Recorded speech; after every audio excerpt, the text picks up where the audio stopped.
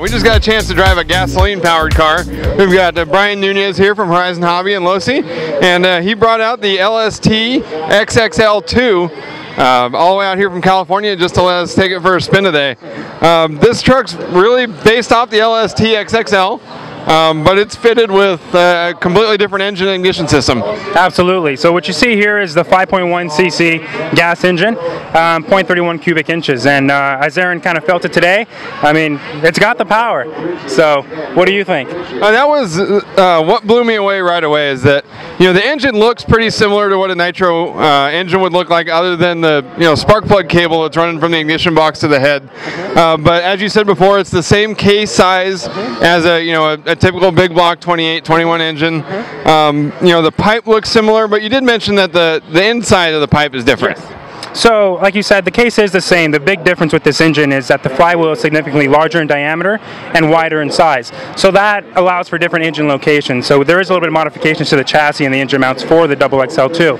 But the exhaust is different, like you said. A lot of people think that it sounds so much like a nitro, must be a nitro exhaust. Well, it is a gas-specific exhaust. The difference is inside the baffling produces a completely different level of pressure that works alongside with our tank and our carburetor. The carburetor is significantly different than a nitro design as well. It has a bladder type design, almost like a diaphragm, that really gives you that low end grunt, that awesome response that you felt on the trigger. And that was one of the things I noticed right away. I mean, I thought that it would sound a little bit different. It sounded pretty similar to a nitro engine, but driving it, I mean, it really didn't feel any different, other than the fact that we were able to drive it for, you know, 20, almost 30 minutes without a refill. Exactly. So you still have the same clutch setup, same RPM.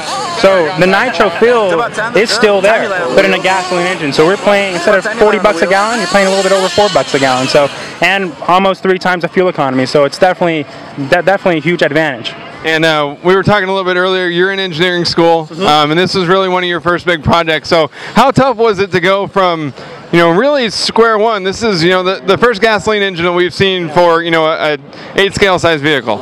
It was extremely difficult. The most difficult part about it was just getting such a small package and such high RPM. You know, all the friction that goes all along, making sure the pressures are correct. I mean, just fuel delivery. It was a very fun, but it was challenging. So, I mean, I have to give a big thanks to Adam. Adam Drake was a huge, Yuka Sonari, Todd Hodge.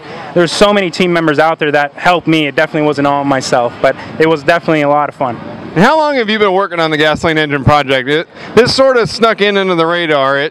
No one really knew that Losi was working on something, and all of a sudden, boom, hey, we've got this, you know, super awesome truck that we've had for years, but with a whole new mill. Right. The engine's been under development for about 1 year and 8 months. One of the funny things is we actually tested this at Revelation and other places where other consumers were there, and they were like, oh, just another nitro engine. Nobody ever noticed anything. Nobody ever asked any questions.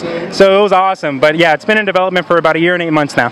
And Dynamite's ignition system is in here. We've seen that used in a couple of different vehicles now. Did you already have that, you know, ready to go, turnkey, drop in, we have an ignition system, or did you have to change that up and reprogram it to use with the smaller motor? We definitely did have to change that up. The internal electronics and all the programming is different to handle the smaller engine with a different RPM range. So it's definitely not a turnkey. It definitely has some nice algorithms there as well. And it's got the Spectrum DX2E V3 radio system in it, and the ignition system plugs straight into the radio. So I noticed, you know, you flip the switch off, the engine died right away. Exactly. And it's got, you know, an internal battery pack in there, but it seems like just a system that all works very well together. Absolutely. So you do have your DX2E with your AVC system. So, and that's all on the DSMR technology, and your CDI is plugged directly into the auxiliary port. So not only do you have AVC, which is an awesome feature as you saw, it's a lot easier to handle the truck. It takes your fun factor so much higher. And yeah, that's awesome. One of the cool things about it is you're done running, you turn off the switch, the truck turns off. No more burning your finger on the stinger, no more plugging the carb, fuel line. It's really simple. It's a lot easier for the consumer. And it was really a blast to drive. I mean, it retained everything that, you know, monster truck enthusiasts and backyard bashers have loved about the LST-XXL. just with a lot longer runtime. I couldn't really tell that it was a gasoline engine, but it does smell a lot better than the nitro fuel. So the gasoline engine seemed like a pretty seamless transition for the monster truck. And right when I saw the press release on this thing, my first thought went to, this could potentially change what we now call nitro racing. I mean, this could change it forever. How long do you think it's going to take for gasoline technology like this to invade what we now call nitro racing? Hopefully not long. I mean, we definitely have the same power band. We have more reliability. Ease of use is a lot better. And we have done some testing, and initial testing was done in a Truggy. And Adam had a blast with it. We were battling at Revelation Raceway a few times.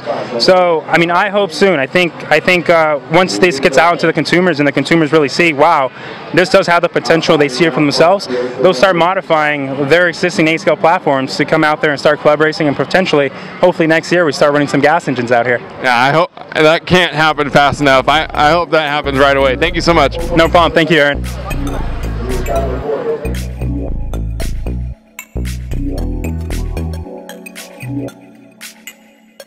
Yeah.